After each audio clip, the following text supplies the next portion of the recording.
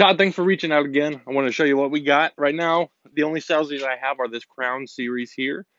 This is that 8-foot service body. Obviously, we'll take that ladder rack off if you'd like to have it. Toolbox is here, steel plate up top. This is not a flip top lid, just so we're clear. Obviously, this is what it looks like around the back. Backup camera tow package, that whole deal. The other thing I wanted to show you is what we have over here. This is the RhinoPro steel body. And what I'll do is I'll send you over a more in-depth walk around of this one as well. Something to consider. I have these on the ground. There's steel bodies, 8-footers, obviously, without the ladder rack like you asked.